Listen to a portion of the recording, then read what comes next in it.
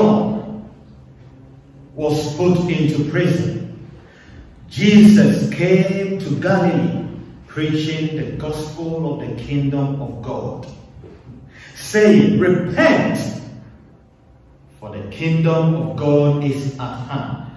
Why was John put into prison? And why did Jesus wait until John had been put into prison before he came on the scene proclaiming the gospel? Well, John was put into prison because he told the truth. He told the king at that time, King Herod, the truth. He told the truth to the face and said to the king, it is not right for you to marry your brother's wife, Herodias.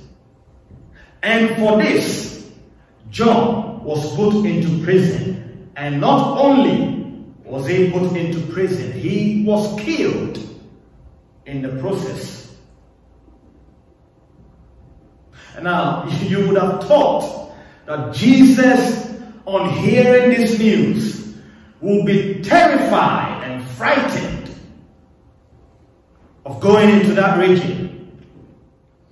But Jesus goes into that region as bold as a lion, proclaiming the good news of the kingdom of heaven and saying, repent. Of course, John has done his bit by telling the king that you are not supposed to take your brother's wife as a wife. It is immoral. You're not supposed to do that. Now, Jesus came rubbing salt to the wound. Repent, for the kingdom of God is at hand. When we are called by God, we are commanded to speak truth to injustice.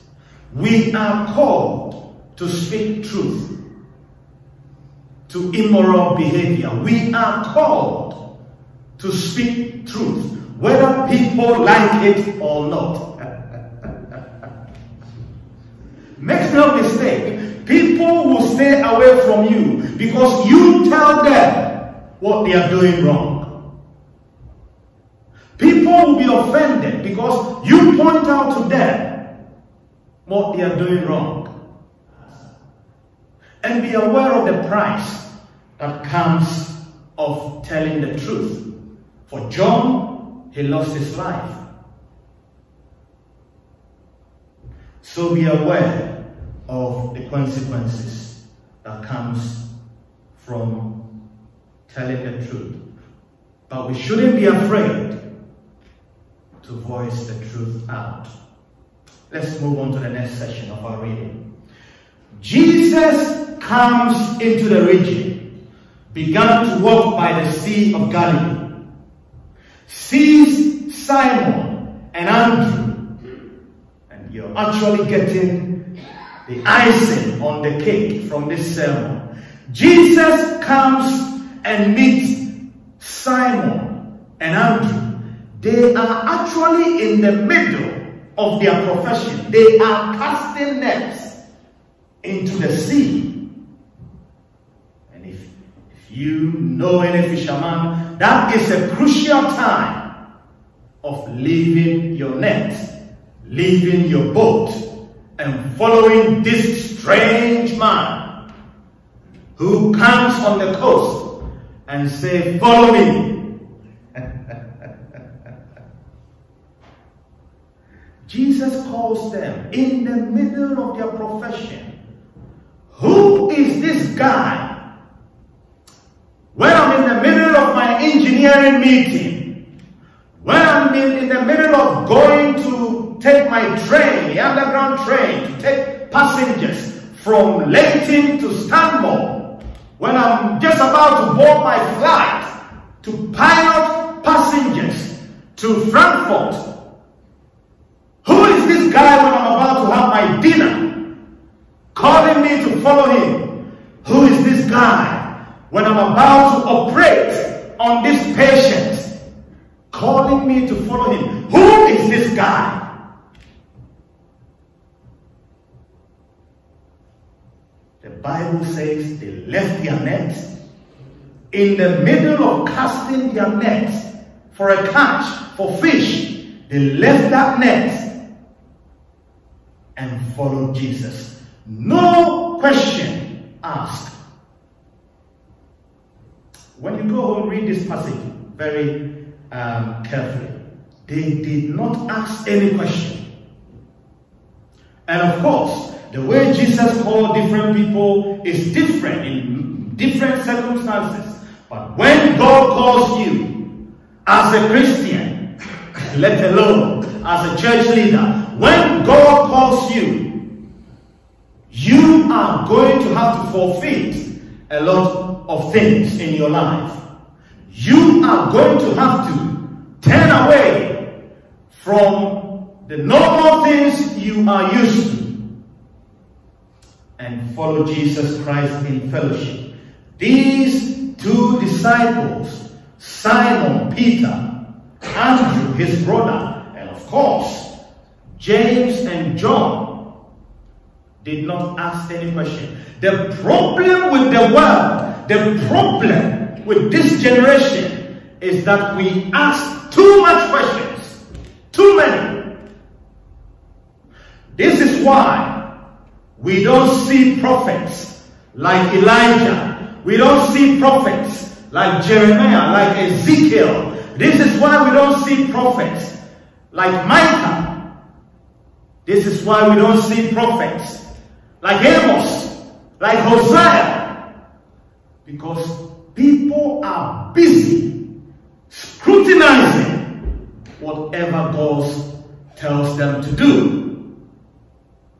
And if God asks you to do something, if God calls you to follow him, it's costly.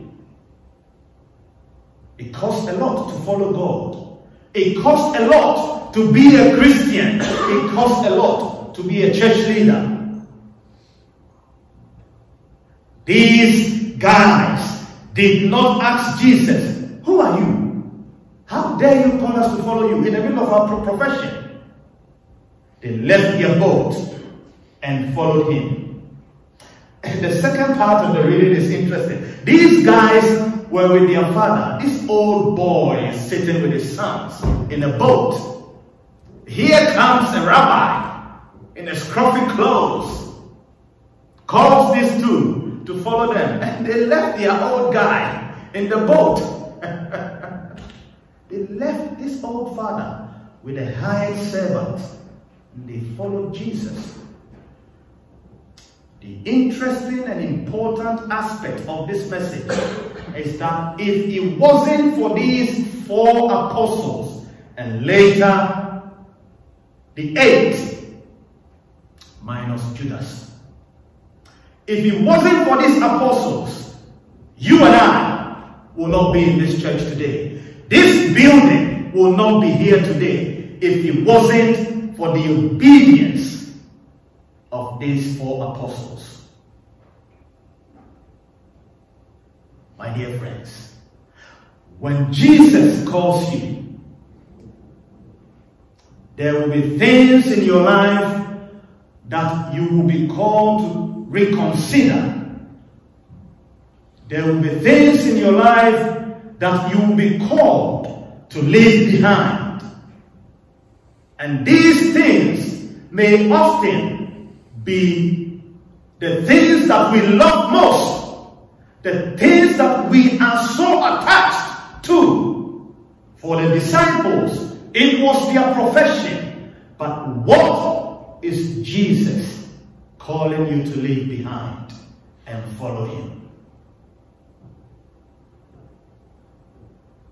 What is Jesus calling you today to leave behind and follow him? Because if you do, not only are you going to benefit from following Christ, but you are going to chart out for many generations to come. Your generation, the people who will come immediately after your family to enjoy the benefits and the fruits of you following Jesus, of you obeying to follow Jesus and leaving behind whatever it is that you have to leave behind, some of which may be costly to leave behind. God is still calling disciples today. He is building his church. He calls for many. In fact, the book of Proverbs says that wisdom is in the marketplace, is by the door, is everywhere, is crying out for the attention of many people. But people don't listen. People are busy scrutinizing the biblical literature. People are busy scrutinizing what men and women of God are saying, are proclaiming. People are busy asking questions, and they are missing a life-changing opportunity to follow Jesus. Jesus called these 4 disciples. They left their nets and followed him. The first 2 were in the middle of catching fish. The second 2 were mending their nets with their father, an old man. They left and followed Jesus. What is Jesus asking of you? To leave behind and follow him. And of course, for the disciples, for one, it was leaving their nets and catching fish. For the other, it was leaving their father plus the highest servant. For you and I, it will be different. What it is that God is asking us to leave behind and follow him.